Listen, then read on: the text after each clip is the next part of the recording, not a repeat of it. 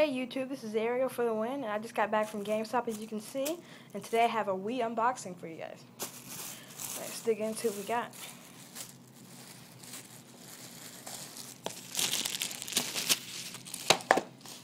Lego Star Wars: The Complete Saga. And on PS2, when I was like 9 or 10, I remember getting the first Lego Star Wars, and then like a year later the second one.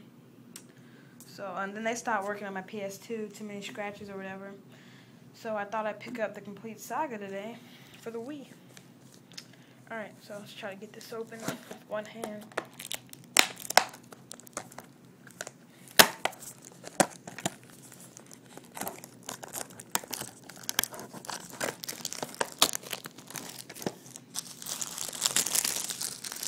Grab it out of the way. Alright, here we go. We got the Lego Star Wars manual.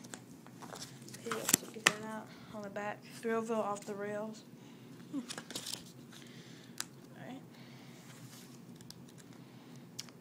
And this game also has the motion sensing for, like, when you have your lightsaber out, you can swing it to do combat, which is just a lot of waggle, and I shouldn't have put that in there, in my opinion.